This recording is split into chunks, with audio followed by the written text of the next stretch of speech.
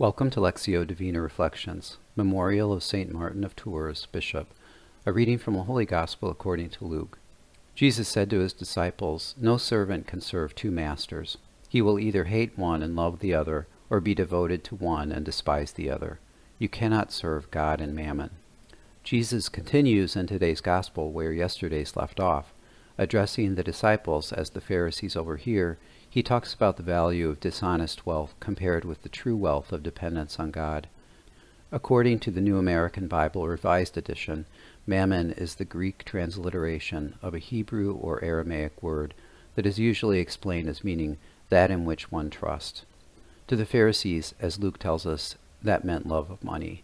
Jesus presents this to those who hear him in a paradoxical way in what appears to be a logical either-or fallacy.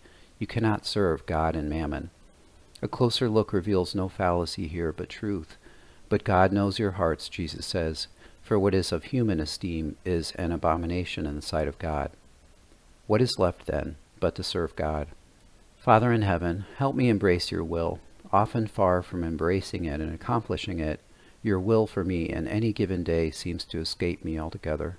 That is why Jesus says, "If therefore you are not trustworthy with dishonest wealth, who will trust you with true wealth?" You show mercy where mercy is most needed, to the one who can't be trusted with true wealth. Give me the wisdom to discern what is true and the grace to know your will and to serve you. From the Gospel Acclamation, Jesus Christ became poor although he was rich, so that by his poverty you might become rich. Saint Martin of Tours, pray for us. Glory be to the Father, and to the Son, and to the Holy Spirit, as it was in the beginning, is now, and ever shall be, world without end. Amen.